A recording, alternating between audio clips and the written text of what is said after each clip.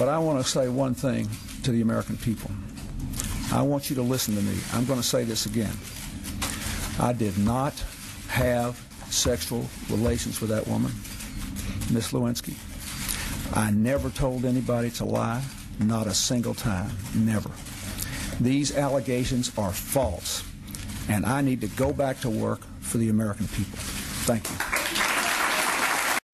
And I want to say this to the television audience. I made my mistakes, but in all of my years of public life, I have never profited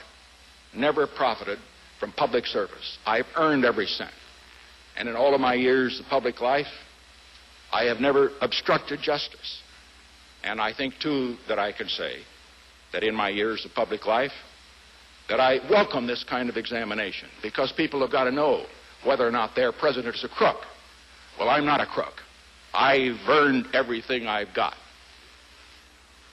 President? Yes. Hiya, Anthony from Affinity and Encom Training. I hope you enjoyed those two videos of President Nixon and Clinton. God, my mind went blank there. Lying their pants off, basically. So interesting, I'm sure you'd agree, to be able to read in real time when people aren't being truthful or upfront with you. Some of the non-verbal cues they give off, some of the little idiosyncrasies and tics that they have. Hopefully the sort of short video clips underneath would have given you insight into those. In the next video, which should be along either in the next few minutes or maybe early tomorrow, in the next video you'll be able to actually watch 5 or 6 tips and ideas of how people actively mislead us or take us down blind alleys with the things they tend to say.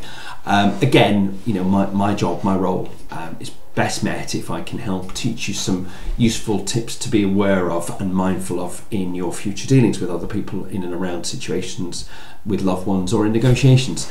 I hope you enjoy what I'm putting out, and keep tuning in. Thanks very much. Bye.